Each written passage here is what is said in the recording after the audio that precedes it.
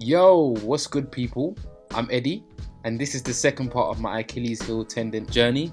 Yep, this is the second week and progression is going well. I'm still in the cast as you can see on this piece of footage, changing from a cast into a 4 wedged boot. This is the wonderful woman that's going to assist me with my leg today. They say never trust a woman with a blunt object. Well, this woman's got a drill in her hand. There's no way this can cut my leg though. Okay.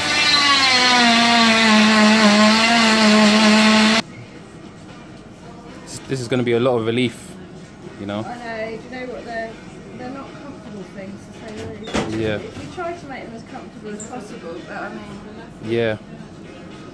I'm going to be honest though, like I was feeling itchy the other day and I stuffed the ruler down to just try and like scratch my leg, you know. So I think it may have went a little bit looser. Yeah, we try to encourage people not to stick to it now, but... It was unbearable. It's very tempting. Yeah. Oh, I can't bear to see my leg. It's probably as dry as a nut.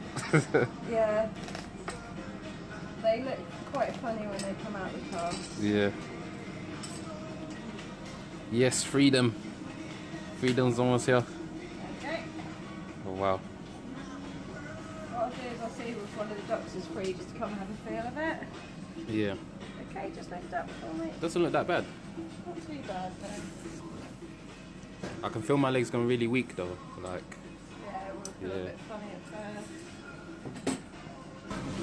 So this is my leg without the cast off. A bit dry.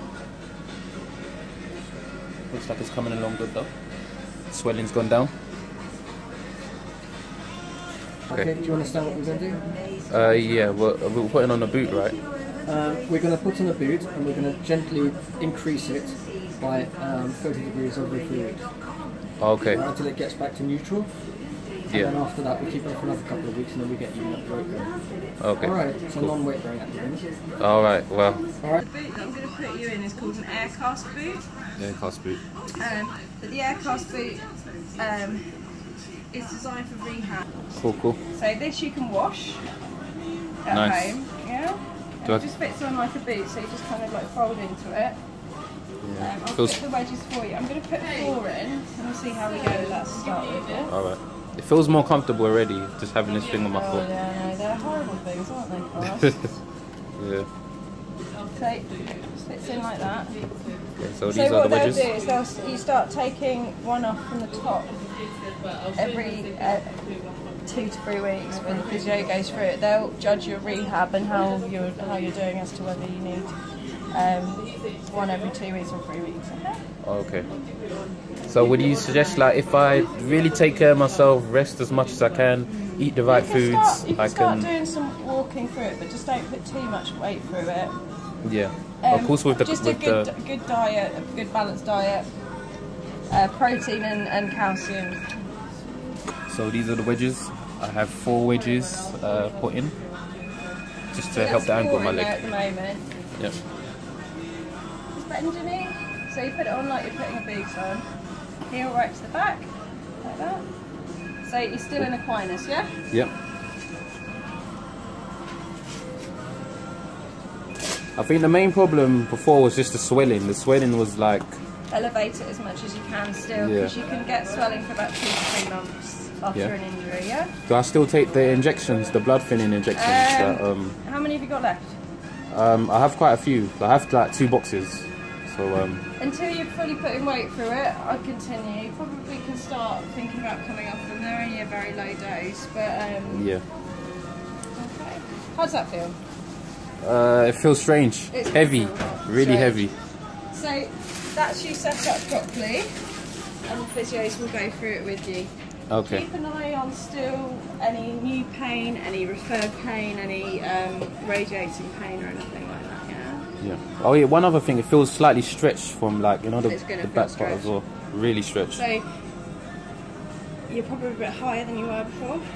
And what it does is it relaxes your Achilles tendon so that it can repair, and then in stages you're going to put more weight through it and stretch it out further.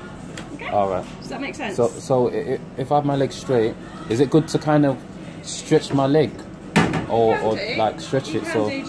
Because as long as you're not bringing your heel, your toes up towards you, so just let it be natural.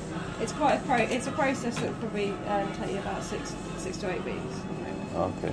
Okay. Cheers. And then eventually, once you get onto the flat without the wedges, if you feel you need a bit more security around the ankle, you can pump it up by pressing that. Either side pumps them up, and then the valve, just press the valve behind under the cap, and that will release it.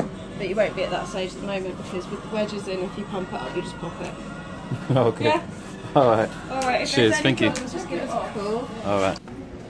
Okay, so this is the new boot that I'm in. Feels a little bit more comfortable than the cast, I have to say, and I can put my leg on the ground. You know what I mean? I don't need to worry about the ground being too wet. So it's all good. And it looks a little bit stylish as well. Kind of goes with my outfit, you know. Can bust a little skank. So it's all good. Okay, so this is just a quick update on my Achilles tendon injury. There's another video of the first week. So if you're just seeing this video, go back to the last video just to, you know, just to be in sync with my story, my journey. Anyway, so the boot has been really positive. In fact, that I'm walking and it seems like as if my leg is strengthened and pretty much recovered, but obviously that's not the case. My feet is still in this kind of position, pointing down. So like you saw in the last clip, they said every 2 weeks they're going to bring it straighter and straighter until my feet is back to normal. So I'm going to be using this boot for a good 6 weeks, which in hindsight I'm not really looking forward to it, but it's necessary. So, you know, but this boot has been positive. Just the fact that it's very comfortable, it really protects the leg. It feels as if you're my feet is straight. I don't know, it's quite weird. After one day, my mum told me, why don't you just start walking, start taking your first steps. You actually need to try and, you know, weight bear on the leg. So it got me thinking, yeah, let me try a walk. So I've been still doing the same things pretty much. You know, just doing my everyday things. The weather's got much better, so I've been going out, enjoying the sun, you know, going out to bars and stuff, trying to keep my mind positive. I've still been training as well, still been going to the gym, which I don't really find too awkward because I can still train certain areas like my upper body, my arms. I can still do abs as well. The good thing about this boot as well, I can actually take the boot off. So I don't know, I've watched other vlogs and other vloggers have kept the boot on even when they were showering or going to sleep. As for me, I feel more confident with my legs, so when I do sleep or shower, I pretty much take it off completely. And there's another compartment where you can take the main shell of the boot, or you can keep the soft part of the boot, which is much more comfortable. It's just like wearing I don't know, like it's just like wearing some tights pretty much. So it's been a little bit more comfortable. Looking forward to week 3 when I believe I'll start my physiotherapy. So I'll make sure I keep you updated with the process. I'll make sure I film every situation just to kind of keep you more informed with what kind of exercises you need to do to keep the leg as mobile as it can. I also keep you updated with the types of food that I'm eating. I'm trying to be a little bit more cautious of what I eat now, just the fact that I've been gaining a bit of weight. It's only natural that you'll gain weight whilst being injured like this. But the route that I'm trying to go in is to reduce the amount of calories that I eat, and I try to eat the best, most nutritious kind of foods just to maintain the weight. A bit pissed off that I can't do cardio, I can't do running like I used to, but I can still kind of manage my weight. So catch you in week 3. See you soon. Peace.